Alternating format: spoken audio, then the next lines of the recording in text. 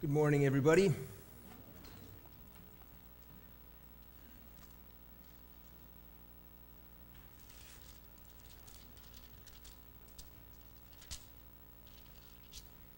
Today, we have the privilege and responsibility of tackling a very tough issue. Today, we're going to tackle the issue of divorce, marriage. Is there ever grounds for divorce? These are things that we're going to talk about today.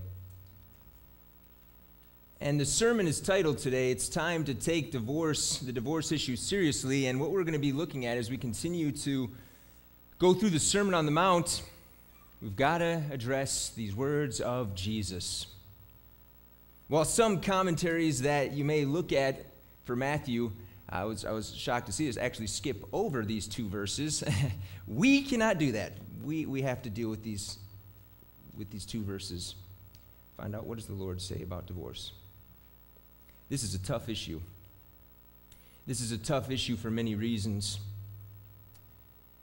It's a tough issue because of the vast array of positions that are taken in evangelicalism today. Some people say that divorce is never okay. Some people say that divorce is always okay. Where do you fall in that spectrum, and why? This is a tough issue because your view of remarriage will directly be tied to your view of divorce. This is a tough issue because there are various Bible passages, many more than this one, that talk about this issue. And they must be viewed together to come up with a complete understanding of what God's Word says on this issue.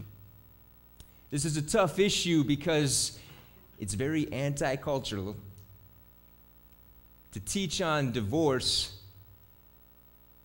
can be a scary thing because you don't want people running from the church. You don't want to make a dogmatic statement that is an unnecessary hindrance to the gospel being preached.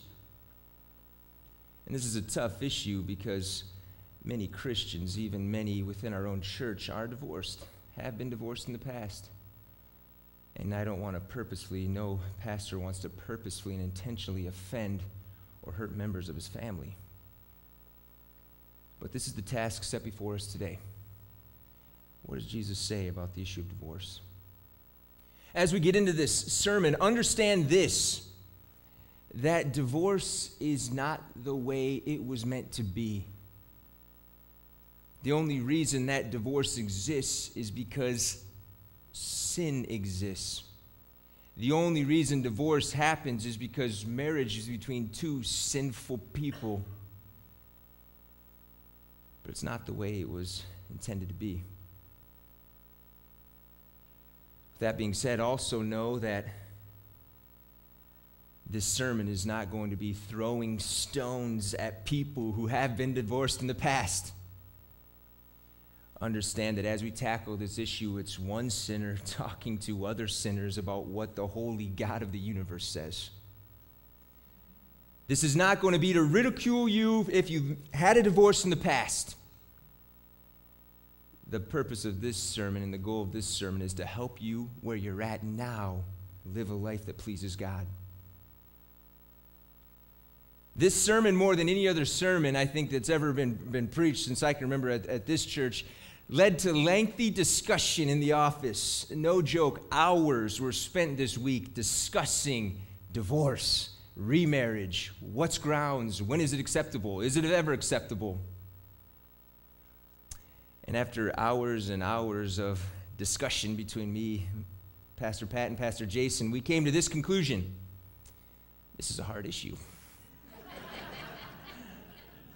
It's a hard issue. That's what we came to after hours of headaches and scratching and how does this apply, head scratching and seeing all the various different ways in which people get divorced and reasons.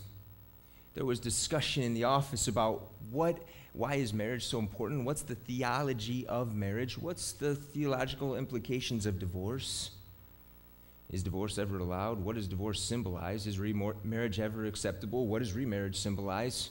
And if so, under what conditions? This issue is very, very complicated. That's why in Sproul's commentary on Matthew, he says, regarding the divorce issue, understanding how these teachings of Jesus apply to all the various situations of divorce requires the pastor to have the wisdom of Solomon. I don't think I've ever seen two divorce cases in my ministry that were the exact same.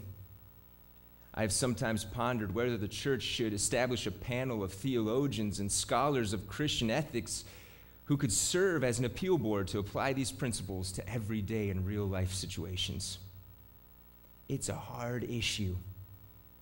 Many pastors today just choose not to preach on it simply because it is a hard issue and because it's so anti-cultural. If you want to make sure that your church isn't, having floods of people come into it, preach on divorce.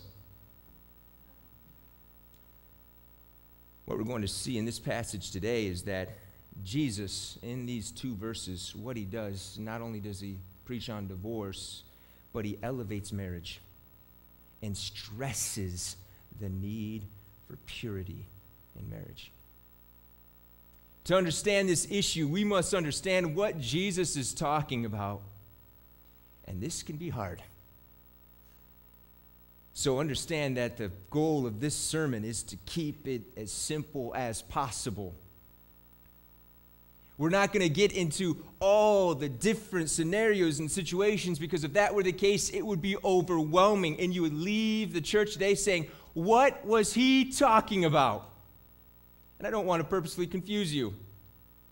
After we spent so much time discussing in the office on Friday, and Thursday and Friday, I went home on Friday night and was feeding my son, and it's a good age where he's at right now. I really enjoy it. He's 2, going to be 3 in a few months, but he's really beginning to say new things. He's actually starting to speak in complete paragraphs, which is amazing.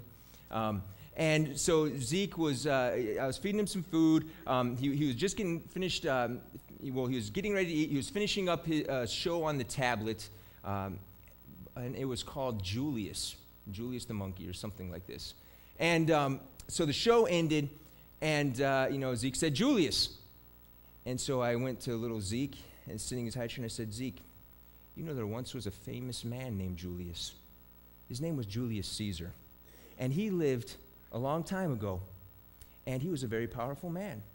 And Zeke he's really looking at me intently, trying to grasp what I'm saying.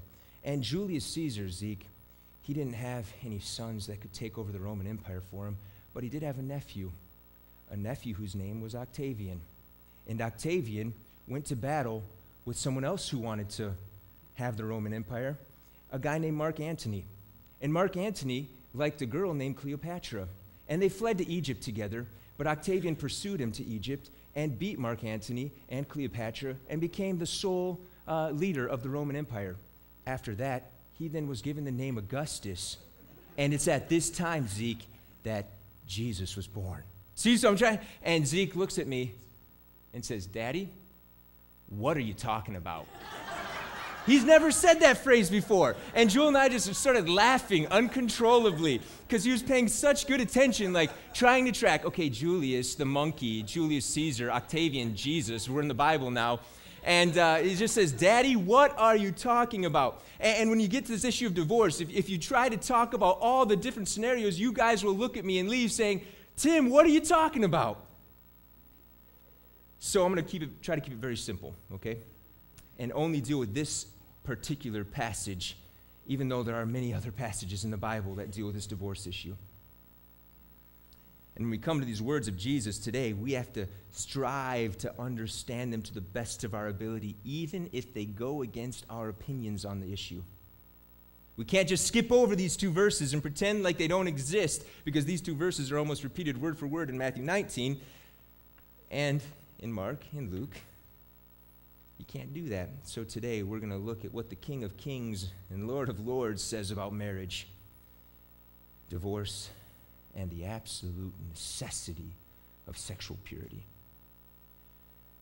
We're in Matthew chapter 5 today. If you have your Bible, open to Matthew chapter 5 and stand with me as we read the word of the Lord.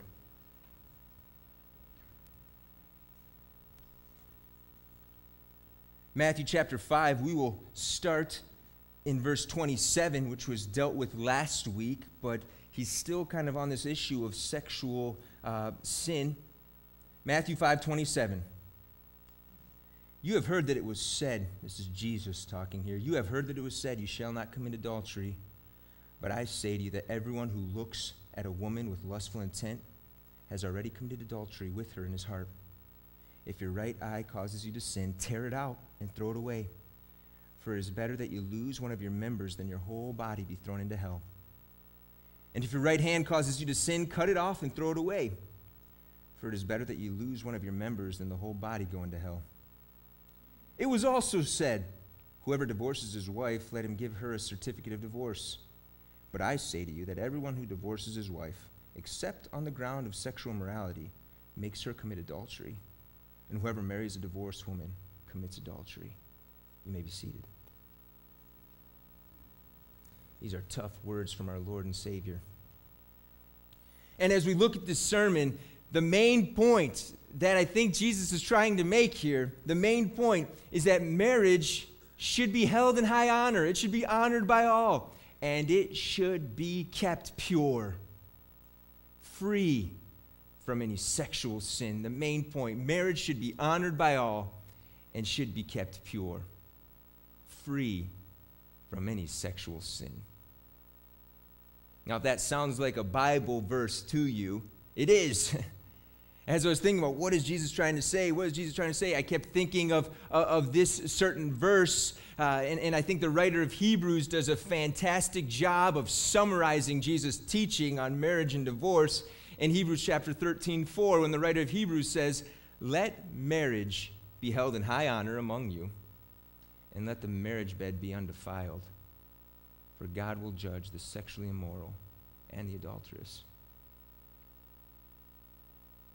What Jesus is doing in this passage that we're looking at today, not only is he dealing with the issue of divorce, but he is elevating marriage by minimizing the reasons for divorce. And he's stressing the absolute need for sexual purity, just like he did in the preceding, in the section right before this. Jesus wants us to know that in this passage, what God wants us to know is that marriage is a lifetime commitment, and therefore must be viewed as precious. And Jesus also wants us to know that sexual sin is a destroyer of marriage.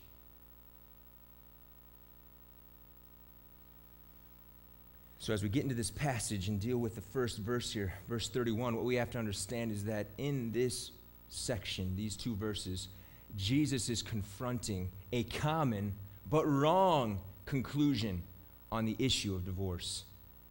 Jesus is confronting here a very, very common. This is what the vast majority of people believed about divorce, but Jesus is going to correct them by saying you don't really understand the issue of divorce. Just as there was a wrong view of marriage and divorce in Jesus' day, there is so too in our day a very wrong view of marriage and divorce. In Matthew 5:31, we read this.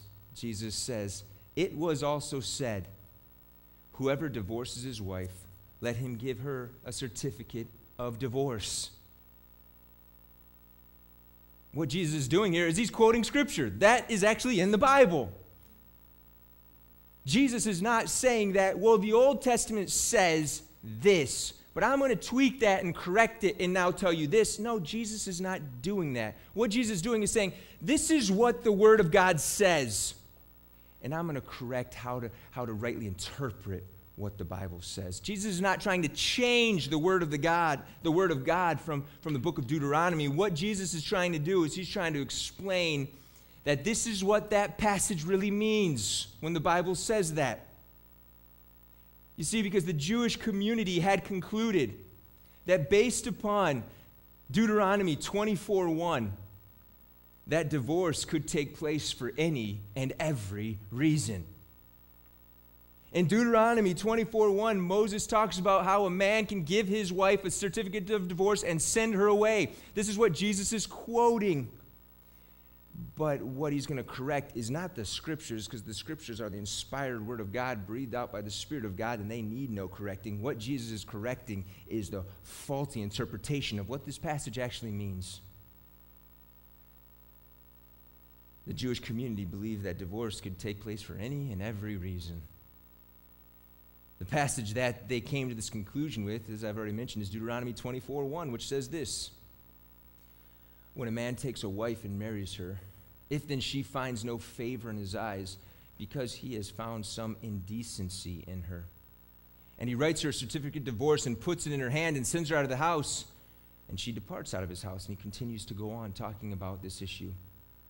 But this little phrase, if he has found some indecency in here, this phrase began to be interpreted through the Jewish tradition as referring to any kind of thing that the husband deemed was unworthy in his wife. This little phrase, indecency, began to be interpreted by the Jewish community as referring to any kind of flaw in the woman at all, whether in her appearance, in her character, in her actions. You could give her a certificate of divorce and send her away because you found something indecent about her. Matter of fact, Josephus, famous Jewish historian, this is how he interprets this verse. He says, he that desires to be divorced from his wife for any cause whatsoever. You see right there, this is the common interpretation. Josephus, he supports that. Let him in writing give assurance that he will never use her as his wife anymore. He that desires to divorce his wife for any reason whatsoever, based upon what Moses, through the inspiration of the Holy Spirit, recorded in Deuteronomy 24:1, faulty interpretations developed over the generations where they began to view that, God says that I can get rid of you for anything. I don't like your cooking. You're gone. You really stopped trying to care about your appearance. You're gone. I'm bored with you now. You're gone. And the men of the Jewish culture began to think that they could divorce for any reason. In fact, the Pharisees, just like Josephus, say this almost exact same thing to Jesus in Matthew 19, the second time in Matthew where Jesus confronts the divorce issue. In Matthew 19:3, the Pharisees coming to test and to try to trip Jesus up because they knew how culturally acceptable divorce was, and they wanted to see that if Jesus would answer, if he would become less popular, if by his answer on divorce, if people would run from him. And matter of fact, Jesus does take a very anti-cultural approach, and even his very disciples are shocked at what Jesus says in that passage referring to marriage and divorce. But the Pharisees in Matthew 19:3 say, and the Pharisees came up and asked him, is it lawful to divorce one's wife for any cause? Other translations say, for any reason whatsoever. So the Pharisees are in agreement with Josephus and with the entire community that a man could just do this, get rid of his wife for whatever reason, any reason. Marriage in that time was not viewed as sacred at all. Marriage was something that was cheap. One could simply hop out of it when the person they were married to no longer satisfied them, no longer met their expectations. Our society today is very similar. Our society today needs Jesus' words on the issue of marriage and divorce more than ever. Because we as a whole view the marriage and divorce issue very similar to the Jewish society of Jesus' day. Anytime you want in our society, you can jump out of your marriage and file for divorce. You can throw the other person aside and look for someone new, someone better, who will bring fulfillment to your life. And this is wrong. We need to listen to Jesus' words on the issue of marriage and divorce. Before we get into the actual statement of Jesus on divorce, we must also understand this, that again here, Jesus is stressing his own authority on this issue. So we must understand that our opinion on the subject of divorce really doesn't matter. And we must strive to understand what God says about divorce. In this passage, Jesus is stressing his own authority on the issue. So we must understand that our opinion really doesn't matter. And we must strive to understand what God says about divorce. We are a very opinionated people, and we come to conclusions a lot of times based on our experience and begin to treat our opinions as if they were the very word of God, and that is not to be done. Jesus stresses his authority, and we must realize his authority is exponentially greater than our authority. As Jesus commonly does in the Sermon on the Mount, being very God of very God, he did not rely, as rabbis of that time did, on, well, so-and-so says this about this verse. It's written by this guy who learned from this guy, who learned from this guy, who learned from this guy. Jesus says on this issue, I say to you. Matthew 5:32, he is stressing his own authority, and this would have been shocking to the hearers of that day because this is either exhibits in Jesus an extreme amount of arrogance that he thinks he's above the teachings of the rabbis and of the traditions of the people, or it shows that he is something like nobody else is, the only person who can rightly interpret Scripture perfectly all the time. And we know, being very God of very God, it's the second option. Jesus doesn't need to rely on the traditions of people about divorce. Jesus says, I say to you, this is how marriage and divorce should be handled. God in flesh is explaining when it is and when it is not permissible to divorce. So as we get into this second verse here, this verse that's loaded, we're going to see that Jesus says two things about the issue of divorce here that we're going to stress, that we're going to talk about. About the issue of divorce, Jesus says, first of all, divorce is not always sinful.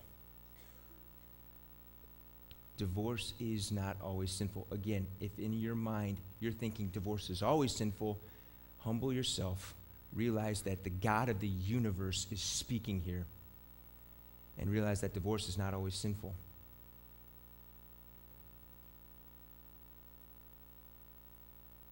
Jay Adams, in his helpful book, Marriage, Divorce, and Remarriage in the Bible, says this about the issue of divorce. Contrary to some opinions, the concept of divorce is biblical. The Bible recognizes and regulates divorces. Certain provisions are made for it. This must be affirmed clearly and without hesitation. Divorce is not always sinful. We must be careful not to call something that God did not declare sinful to be sinful, because when we do that, we set ourselves up as the judge over God, and that is the height of arrogance. Your opinion on the issue doesn't matter. Doesn't matter what your experience happened or what. Understand, this is what God says. And also be on guard that if you've had really, really hard marriage, but you've made it through, understand that you do not have the right in arrogance to look down on people who do divorce for biblical reasons, because it's allowed by God. So don't say it's not allowed. Don't set yourself up in opposition to the God of the universe. There is a biblical place for it.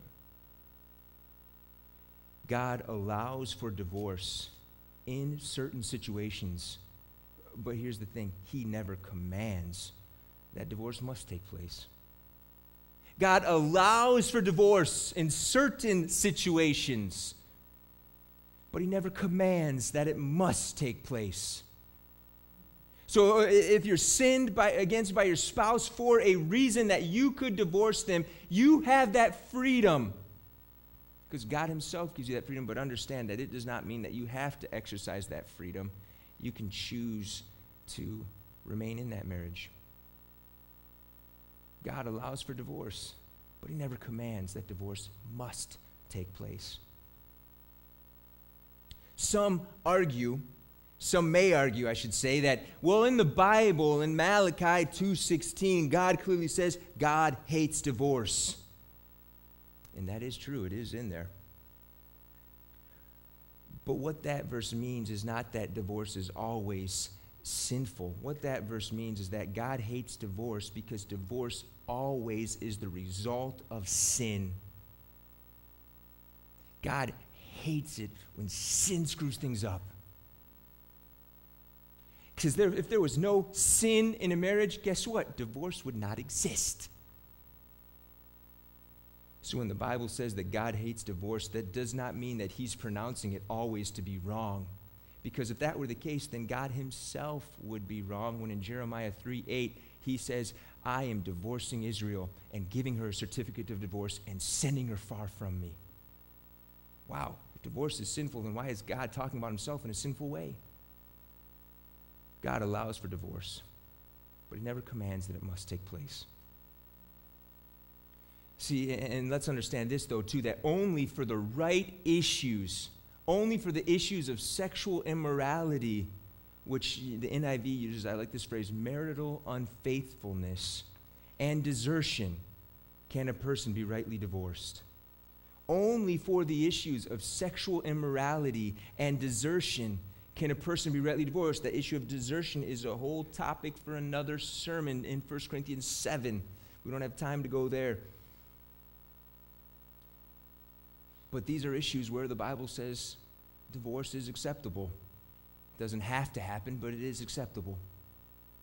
Understand that while women and men have been sinned against and do have the freedom when these sins have been committed, and they do have the freedom to divorce, understand that they do not have to. I think that when one of these sins is committed against one of the spouses and the spouse chooses to stay, I think this is a beautiful model of the grace of God. Undeserved favor being shown to this other person who sinned against you, and you could leave them and be right by the Lord, but you're going to show grace. I think that's a beautiful model of God and his people.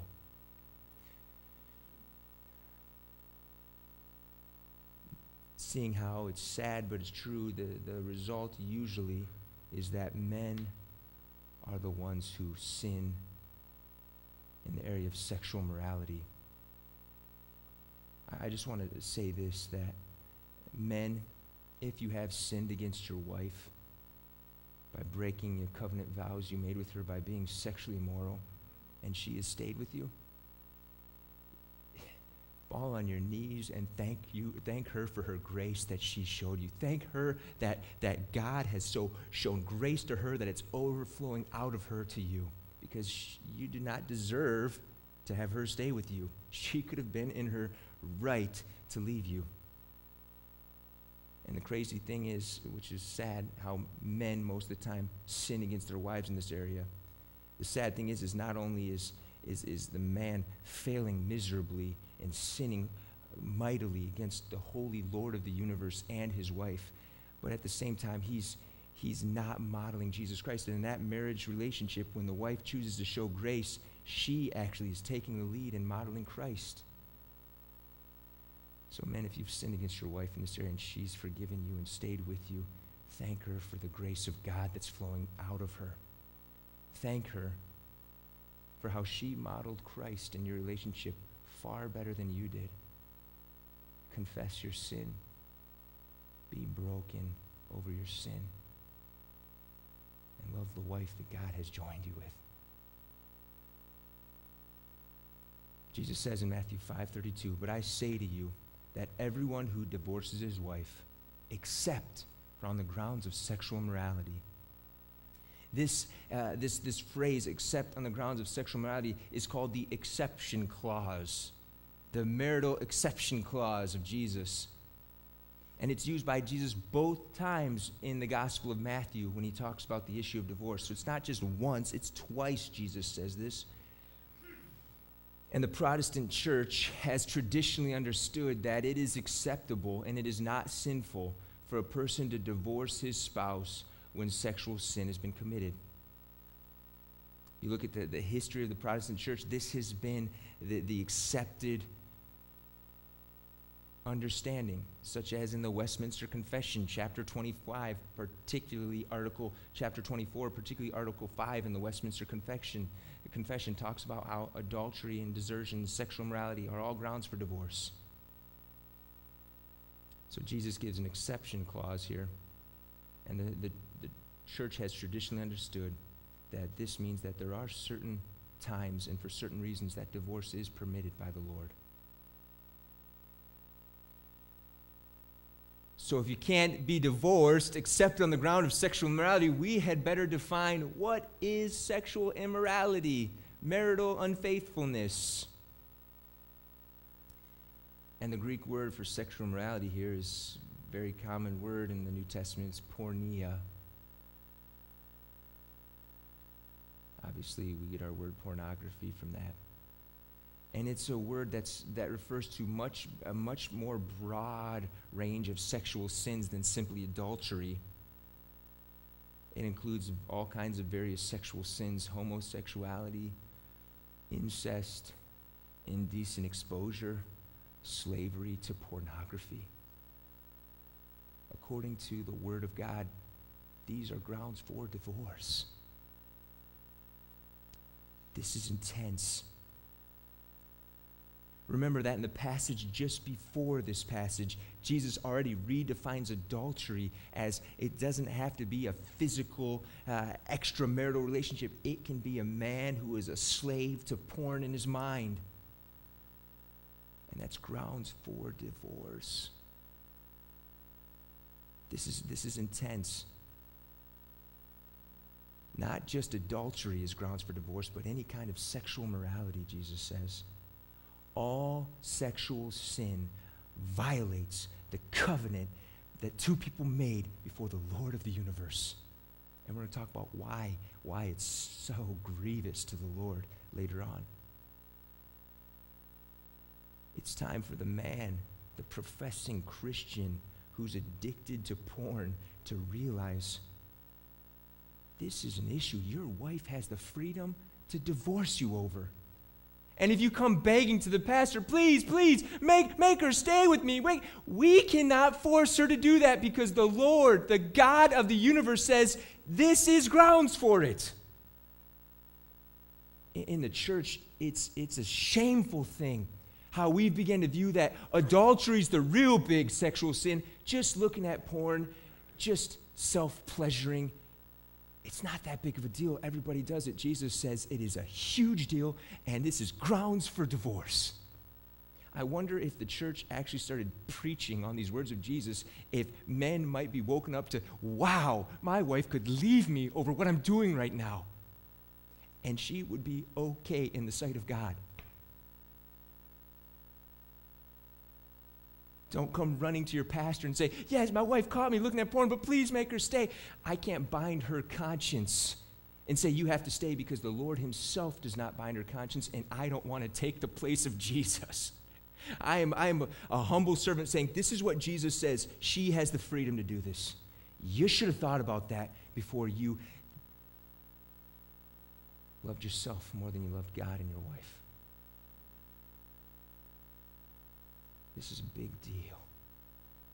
It's time for men to wake up and be on guard. Fathers, teach your boys.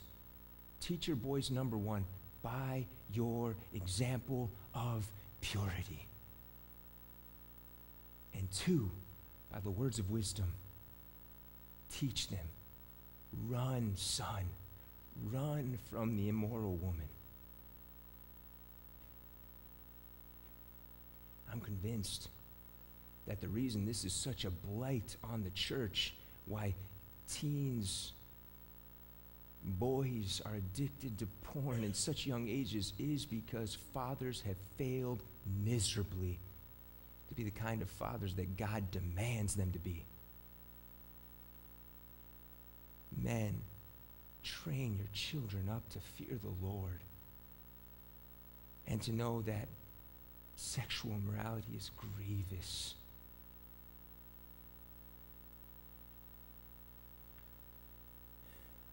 Divorce is allowed by the Lord when it comes to the issue of sexual sin. And by Jesus saying this, this is how he's rightly interpreting Deuteronomy 24:1. Second thing Jesus says in this verse 32, is that divorce leads to adultery when the basis for the divorce was not sexual immorality. And again, I'm only dealing with the sexual immorality issue because it's here. But again, there is an issue of desertion that's dealt with in 1 Corinthians 7. But Jesus in this passage says divorce leads to adultery when the basis for the divorce was not sexual immorality. Divorce for unbiblical reasons is sin. And what it does is it leads to more sin, the sin of adultery being committed. The man who divorces his wife for unbiblical reasons is guilty of causing his former wife to sin by making her commit adultery when she remarries. The man who divorces his wife for unbiblical reasons is guilty of causing his former wife to sin by committing adultery when she remarries. Understand this as well. The emphasis of this passage, this teaching from Jesus, is to the men. I think that's for multiple reasons. Number one, I think it's because the men are to be the leaders of the home. By their example, they should be showing love and grace. But second thing, and probably the more important reason why he's addressing men, is because of the cultural situation.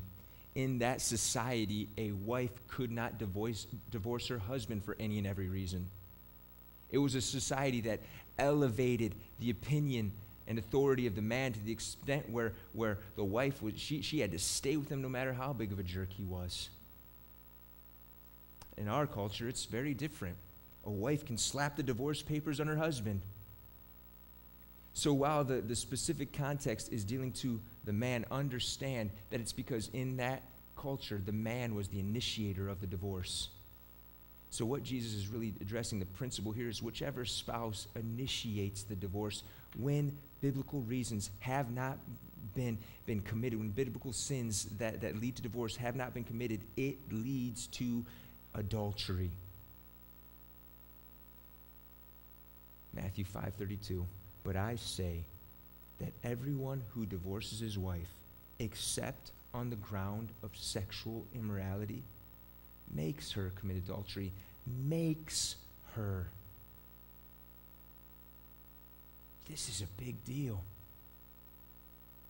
You are making her sin when she gets remarried.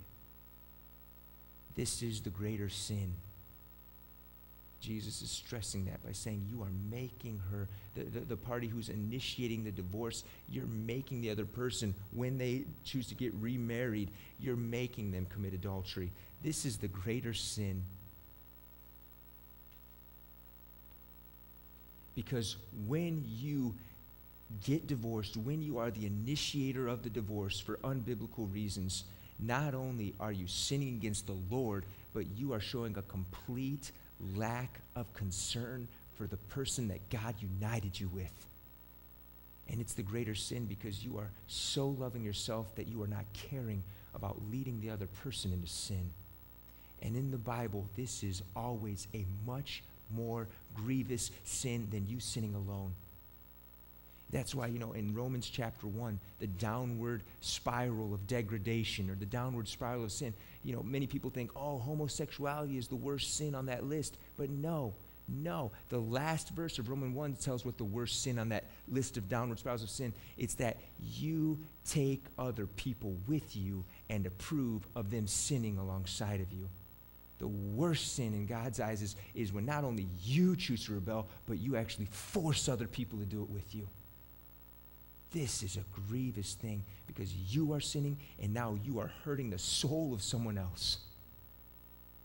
You're not just sinning against yourself, you are showing a complete disregard for a person that God created in his image. This is a great sin. In this passage, the woman who was divorced for unbiblical reasons Even though the initiator of the divorce makes her commit adultery, Jesus still says what she does when she remarries is adultery. She still sins. The woman who is divorced for unbiblical reasons commits adultery when she remarries. And by committing that adultery, permanently severing the previous covenant. When the initiator of divorce is guilty of the greater sin, however, it does not excuse the spouse to just go on quickly and get remarried. Matthew 5:32. But I say to you that everyone who divorces his wife, except on the ground of sexual morality, makes her commit adultery. She commits adultery. If the person who has been divorced against for unbiblical reasons, their responsibility and task is, even though the divorce has been issued, to try to reconcile.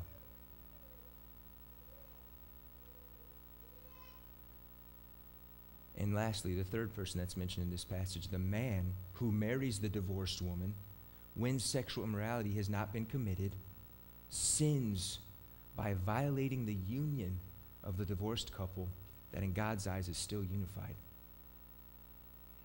The man who marries the divorced woman when she was divorced for reasons that God does not recognize sins by committing adultery because he's violating the union between that woman and that man that in God's eyes has not been broken, because it's only broken for sexual morality.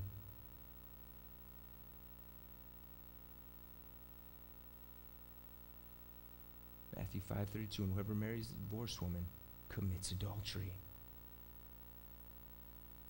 When sexual immorality has not been committed, the goal of the divorced couple must always be reconciliation and simply not move on and try to find another partner. Divorce is not God's get-out-of-jail-free card. It's not, you can't just file for divorce because you hate each other now, because you don't like each other, because the love is gone. If you've been divorced and you're both still single and sexual sin has not been committed, the goal is reconciliation.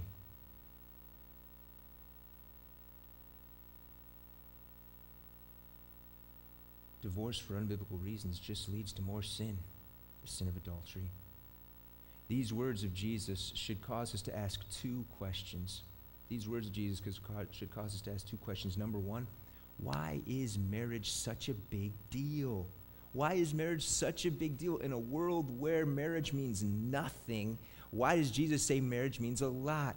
And why does Jesus say that people should stay united together until death, and the only reason they shouldn't is when sexual sin has violated the union? Why does Jesus place such a big emphasis on staying together? And there's more reasons in this, but I just gave you three. Number one, because marriage was created by God and should be viewed as sacred. Marriage was not man's idea. Divorce was, but God allows it. But marriage was not man's idea. It was God's. It is a sacred institution. Sacred meaning it is something created and made holy by the Lord. Before the fall, before sin ever entered the world, marriage was already established. It's part of the past Eden that has continued on. Before the fall, marriage was given to the Lord, given from the Lord to man. See, unlike the people of Jesus' time and our time, Christians who are married must take their marriage and view their marriage as something sacred. And they must, in marriage, if you're single, it must be entered into sober-mindedly. That's why, again, the verse that kind of summed up the teaching of Jesus, Hebrews 13:4, let marriage be held in high honor by all. That word high honor is the Greek word meaning precious, valuable, extremely important. Everybody, especially Christians, should view their marriage as very important. Marriage was created by God and should be viewed as sacred. Secondly, marriage is a picture for the world of what God is like, particularly in reference to Jesus and the church. Marriage is a picture to the world of what God is like, particularly in reference to Jesus and the church. That's why marriage is commonly used in the Bible to talk about how God relates to his people. That's why in Ephesians 5, the marriage portion, that passage ends with these words, "Therefore a man shall leave his father and mother and hold fast to his wife, and the two shall become one." Okay, hey, that's a nice marriage verse, but then Paul flips it on his head and says, this mystery is profound, because that verse, what I'm saying, that's not about marriage. That's about Christ and the church. And you see that verse, leaving father and mother and be uniting to his wife and becoming one, that is beautifully, beautifully pictured in the awesome plan of salvation from God, where the Father and the Spirit residing in heaven send the Son. The Son leaves. And that's why in John chapter 14, 16, he refers to the Father and the Spirit as still being in heaven. The Son leaves. And what does he come to earth for? To gather for himself a wife. To take for himself a bride. To bring back into part of his family. But the bride Jesus came for, the church, sinful people, were rebellious. And we spurned the very thought of him. Yet his love for his bride was so strong that he went to the cross to die for her, so that through his loving death, his bride might see him and see his love and come to know him. This is a picture, marriage is a picture of Jesus leaving his heavenly home and gathering for himself a wife to be his own and being united to her. That's why the Bible commonly refers to Christians being united with Christ, being made one with Christ. This is why the Bible refers to marriage as a one flesh relationship, because it's about Jesus and the church as they're made one. And by the way, that's why, I'm going to get to this a little bit, but that's why sex is so important, because it's the physical picture of God showing two people made one. And that's why when it's violated and given to another, it destroys the covenant. It's the visible sign that a covenant has been made, that two become one. And when that's broken, the marriage has been severed. And only the grace of the sinned against party can restore that. Marriage was designed by God to be a picture of Jesus with his people. This is also beautifully pictured at creation. Do you ever wonder when you read your Bible, why was Adam created first? Why was Adam created and left on the earth without Eve? Why didn't God just create them both right away? Because God wanted us to see in the first marriage that Eve was created for Adam. The church, the elect, were created for Jesus. John chapter 10 tells us to be given to him. And this is beautifully pictured in creation, that the woman was created for the man, and she came into existence by the giving of the man's flesh for her. This is a beautiful picture of Christ in the church. The man gives his flesh to have the woman come to him, and the two are made one and entered into a bond that will not be separated, that should not be separated. Knowing this, that through marriage, God is trying to show himself to the world. Through marriage, God is trying to say, I'm real, and I really do love my people. And this is why we get married, to be a picture of Jesus leaving and coming and gathering for himself a wife that he is going to love more than he loves himself. And he would do anything for her. Knowing how great this picture is, we should not be surprised that marriage is an institution that is constantly attacked. And we should not be surprised that what Satan wants more than anything is for you men to be addicted to porn. Because if he can destroy a picture God has given the earth of what he's like, his plan will move on. One of the ways we combat the power of Satan is to be pure and to show the world this is what God is like. Church should not be filled with men who are consumed by lustful passions. The church needs to wake up and begin to think about how God, in his sovereign plan, men, has given you your wife, and you are responsible. This is your journey partner through life, and you are responsible for treating her as Christ treated his church. And when you engage in sexual morality, you're doing the exact opposite of what Christ did for his church. You're doing the exact opposite of what Christ did for his people. You're showing a complete disregard and hatred for the wife that God gave you.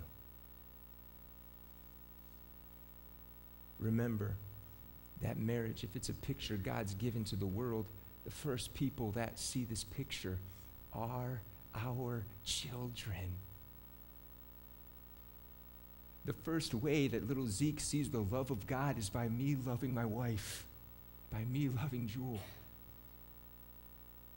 It's no wonder that kids are not excited and passionate about the Lord anymore, because at home, they don't see him.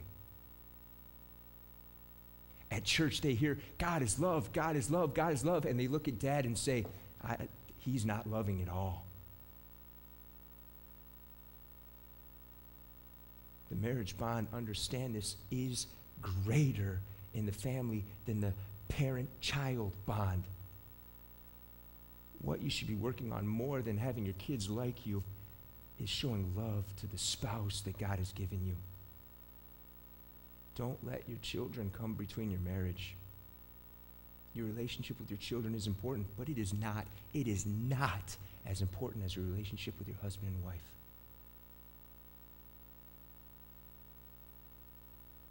And marriage should be entered into realizing that it's only dissolved at death. Why is it dissolved at death? Because when we are perfectly with the Lord in heaven, there's no need any longer for pictures of what it's going to be like. That's why there is no marriage in heaven. When we see him as he is, the world of shadows, and marriage is a shadow, will be gone. And a third reason why marriage is so important is because it is God's way for many of his people to be sanctified for his glory. While it's not the only way, or even the greatest way, because Paul, in 1 Corinthians 7 says he wishes everybody would be single, still, marriage is a way that God uses to sanctify his people. It's probably one of the most common ways God uses to grow his people. Because when you're married to someone, the sin that you used to hide gets exposed. Husbands are called in the marriage to love their wives as Christ loved the church. That is a high calling. It's tiresome. And I don't know, how people like Pastor Jason and my dad have dealt with it for so long, but I guess because they really love the Lord and love people, but it's tiresome to hear men come in and talk about how their wife doesn't submit, how their wife doesn't submit, how their wife doesn't submit. I don't even know if she's a believer. I don't even know if she's a believer. Stop it. Understand that you have the greater calling. And the reason why your wife's not submitting is because you're not being Jesus to her. You're not treating her like Christ treated his church. You wouldn't believe that the number of men that come in and say, I don't even know if my wife's a believer. She doesn't submit. Stop it. Get the log out of your own eye. You're no perfect model of Jesus. It starts with you. Because think about this. If the husband is to model Jesus and the wife is to model the church, how does the church know how to act? By looking at the one who modeled it for us. The church knows how to act because we look to the testimony and example of Jesus. How did God create it so that a wife knows how to act?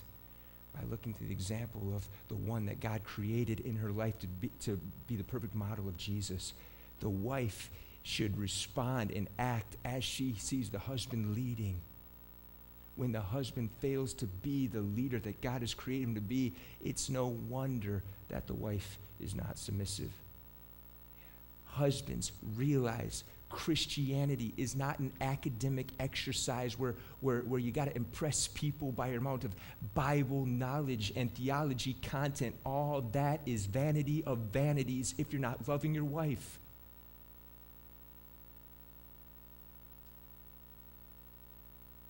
Wives, if you have a husband who's unsaved, I say to you sympathetically, that's not the way it was meant to be.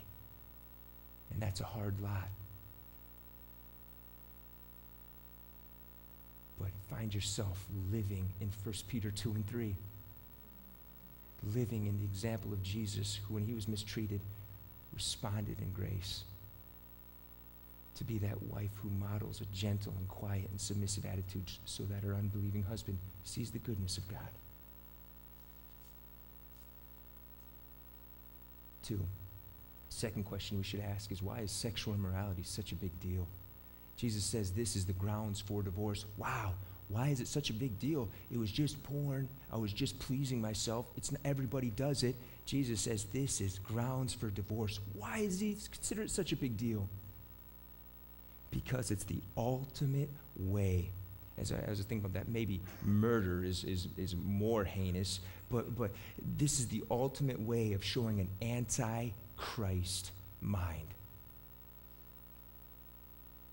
In a marriage, you can't really show a more anti-Christ, child of Satan mind than to be someone who's given to sexual sin.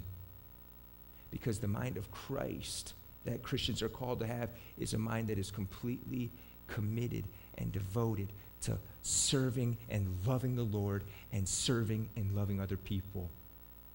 And Jesus shows this perfectly by even giving up his life for his people because he loves the Lord. Jesus says that if anyone would come after me, he must deny himself, take up his cross and follow me.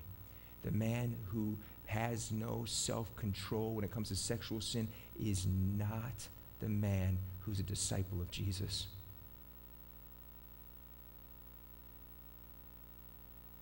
Being a disciple of Jesus looks like living a crucified life, where the driving goal in your life is to love God and love others. Men, if you struggle with sexual sin, repent.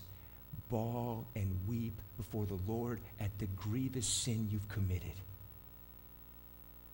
And begin to live a life being a disciple of Christ, denying yourself.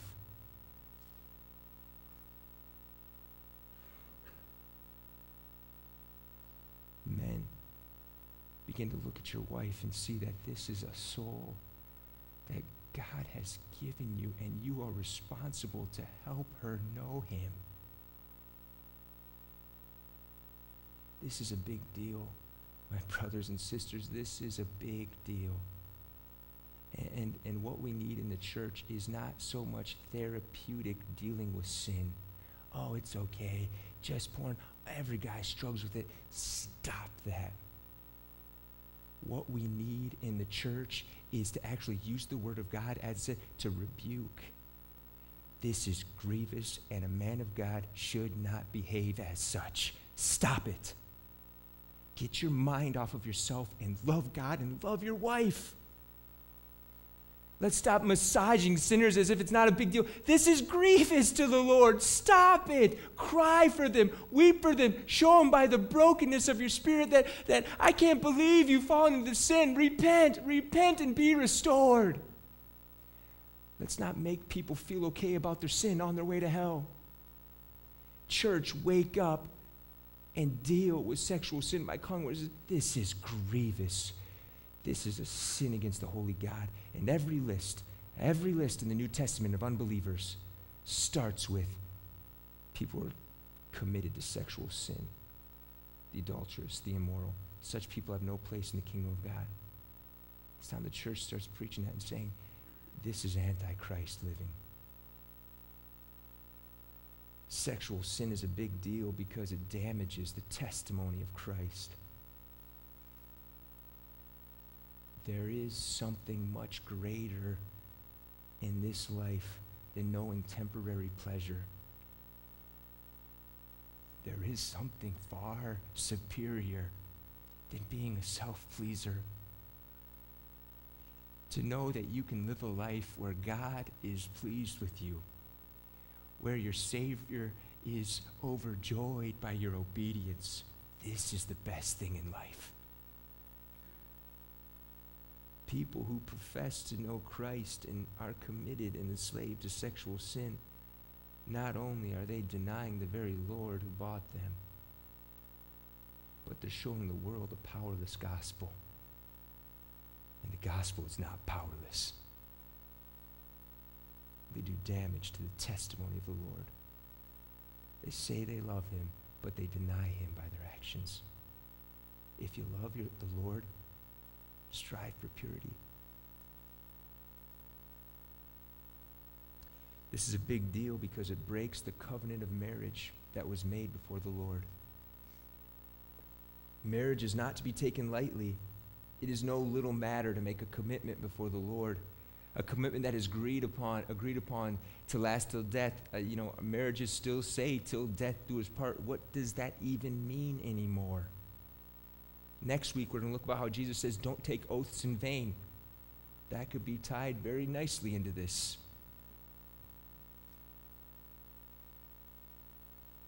When you break your covenant you made before the Lord, you sin against your spouse, and you lie to God.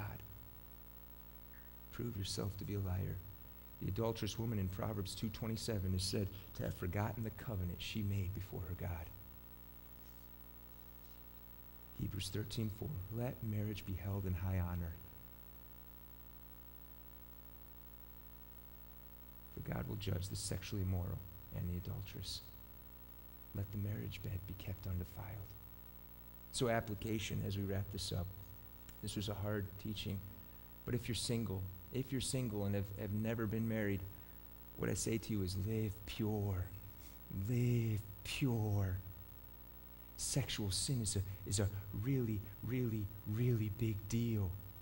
Don't think foolishly that I can be a slave to porn, but then when I get the opportunity for sex in marriage, that will so satisfy this craving that it'll be gone. That is a lie. If you're single, be pure. Ladies, if you're looking for a husband to marry, make sure he's pure.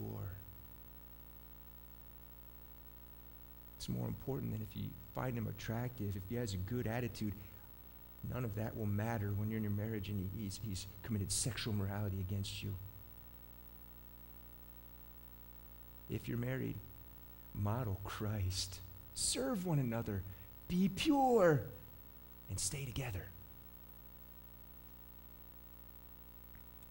If you've married, stay together. Be pure. Do not give any way for the marriage to be broken up. Have the mind of Christ. People who are in here, let's do this. If you have been married for longer than 30 years, okay, stand up. Let's give a round of applause. Yes, thank you for your faithfulness. Thank you for your faithfulness. What a great testimony of the gospel of grace. Your homework is on your way out of the church. Go to one of these people that was standing and thank them. Thank the Lord for them, for the faithfulness that they've shown to one another. It's a beautiful picture of the gospel. If you have been divorced for unbiblical reasons and are now remarried, understand that divorce was sinful. Repent and then rest in the forgiveness of God. Don't let Satan torment your soul by sins on the past. You can be forgiven. And be pure. so that the relationship you're in now doesn't get broken by sexual immorality. If you've been divorced for unbiblical reasons and are currently single, if there is a possibility for reconciliation, try to be reconciled and be pure.